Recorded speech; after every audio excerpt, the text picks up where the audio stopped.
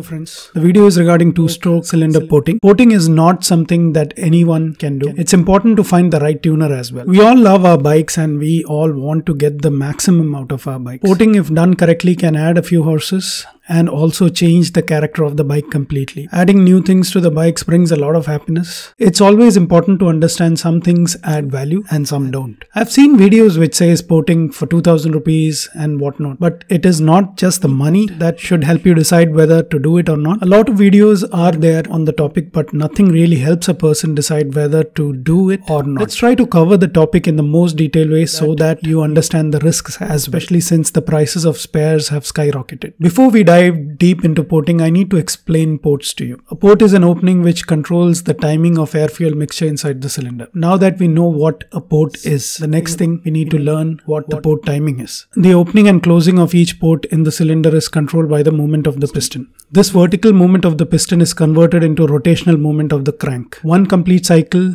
means a full 360-degree rotation of the crank in a two-stroke. So the amount of time the port opens can be denoted by an angle of rotation on the crank. This angle is called port timing. From the image on the screen, you can understand that the crank is turning clockwise. We will start at the bottom dead center. You can see that both the inlet and exhaust ports are open. When the crank rotates 35 degrees, the inlet port closes. The air-fuel mixture fills the crankcase at this stage due to the low pressure created inside the crankcase. Unlike the four-stroke, the combustion chamber is a sealed unit and has no engine oil for lubrication. This is the reason 2T oil is mixed along with the fuel to lubricate the crank and the cylinder walls. When the intake port is closed, there is a positive pressure inside the cylinder and there is a negative pressure in the exhaust. This leads to a phenomenon called scavenging, and burn gases escape the combustion chamber. The process of injecting fresh air to assist the displacement of exhaust gases out of the combustion chamber is known as scavenging as well. Technically, at the top dead center, charge ignition happens. It's usually a few degrees before top dead center. In Yamaha RX bikes, it is 17 degrees before top dead center. And when a compressed air fuel mixture is ignited, it leads to an explosion which puts a lot of force on the piston, thus moving it down with great force. As the piston moves down, the exhaust gases are expelled. This creates a negative pressure inside the combustion chamber. When compared to the crankcase, and fresh charge enters the combustion chamber through transfer ports when they are open. As the piston moves down, the exhaust gases are expelled. This creates a negative pressure inside the combustion chamber when compared to the crankcase.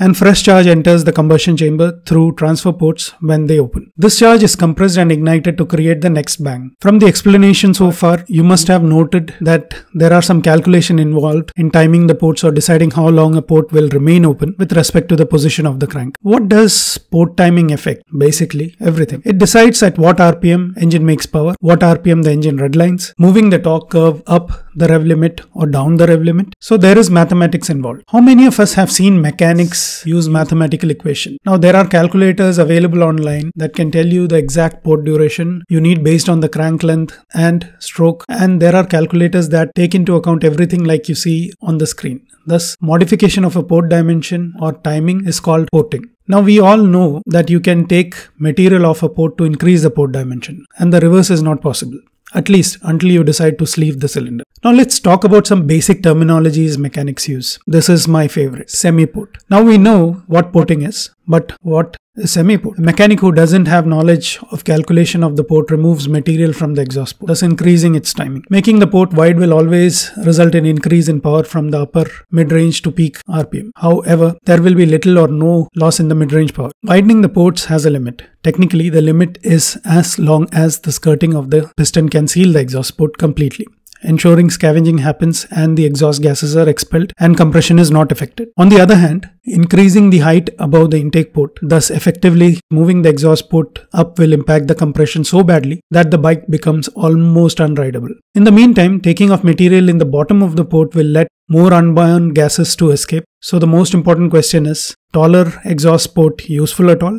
In extreme racing scenarios such as drag racing, the exhaust port are made tall and the flywheel are lightened so that the engine reaches the power making RPM very fast and creates a hell lot of power. But if you try to ride a bike in the city, it will barely move unless you really wring the throttle, wasting the precious dinosaur juice. Semi-port also means taking off material from the intake. In some cases, technically a bigger reed valve will mean more air-fuel mixture entering the crankcase. However, the negative pressure inside the crankcase might not be enough to open the reed and pull all the charge inside the crankcase. So here most of the mechanics use fiber petals in the reed valve. With the intake and exhaust ported, you will need better fueling and proper exhaust. Hence, jetting is done to compensate the increase in air fuel volume to the change in the crankcase inlet area. If you do not compensate this engine with bigger jets or bigger carbs, the engine runs the risk of running lean and thus can lead to some catastrophic damage to the engine. Some of you might have seen holes on the piston. This happens exactly due to this reason. A ported engine spark plug reading is most important, along with checking spark plug tip for metal shavings. Once fueling is taken care of, we can improve the efficiency of the engine by using a calculated chamber to ensure unburned gases are pushed back into the cylinder during the compression cycle. This is achieved by sound waves traveling in the opposite direction at a particular frequency, which is produced at a particular RPM. Now let's talk full porting. Before going into full porting, let's talk about transfer ports and their impact on the engine power delivery. The transfer ports are the most important. However, unfortunately, from the average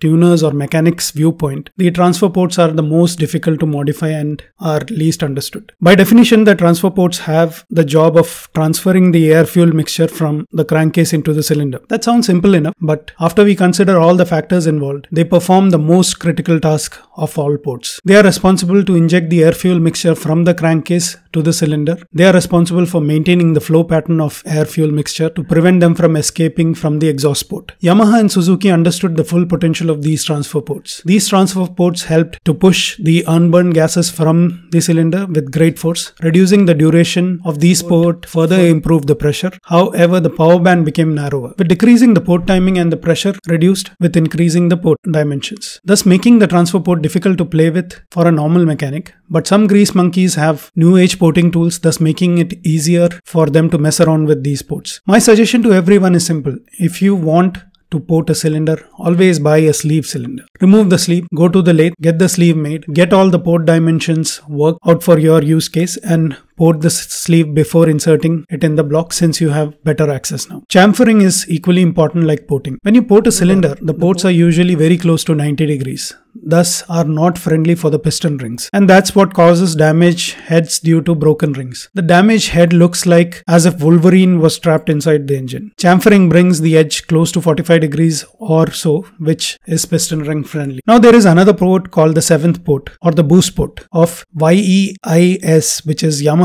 Energy Injection System, not to be confused with YPVS, which is Yamaha Power Valve System. This port is located above the inlet port. With the torque bottle, it's said to improve low-end torque. This port is present in all Yamaha sold in India. Only post RXG, the torque bottle, the boost bottle, the power box became standard. All these are different names basically. TVS, Suzuki, Shogun and Shaolin has power box, but there is no port to improve induction. The main role of the power port is to complement the transfer ports. When pressurized charge enters the transfer port, it pushes the exhaust gases. Sometimes unburned charge also escapes along with the exhaust gases. Boost port compensates this loss by pushing some charge into the cylinder. Coupled with a boost bottle, there is always some charge stored inside the bottle, which can readily be made available when the intake port is yet to open. Now, apart from the cylinder, the crankcase can be ported to increase efficiency of the flow of gases in the crankcase. This can be coupled with porting the bottom of the piston and modifying the piston skirts. You can also port the carburetor slide for better airflow. Choosing your tuner is very important thing. Most of the mechanics have learned this by seeing other mechanics who have seen this being done by other mechanics. That is the reason no tuner will give you the port maps and tell you exactly what he has done and how it will affect the power delivery. So porting is a very misunderstood term, and often people associate porting with increase in power. There are hundreds of people who have gone down the rabbit hole, ended up paying a lot of money to get their bikes running post the porting job. Many people complained of their bikes misfiring after porting, and the tuner blamed it on ignition, carburetor or anything that can get the customer off his shoulder. Most of you must have a lot of questions now. I suggest you watch the video multiple times to understand what does what. Take a call based on that to evaluate a tuner. Ask him to show you bikes he has done with similar requirements as yours. Write the bike. Ask him what has gone into it. Don't consider a tuner as God. At the end of the day, he's selling you his services, and your money should also buy you his loyalty. I'm not asking you to be an arrogant person, but if you do your homework well, you will know what you need. You will know if you need a better ignition or a bigger carb. You will know what benefits will a V-Force reed valve do to your build. You will know if you need those unipod filters or not. If you trust the mechanic with procurement, or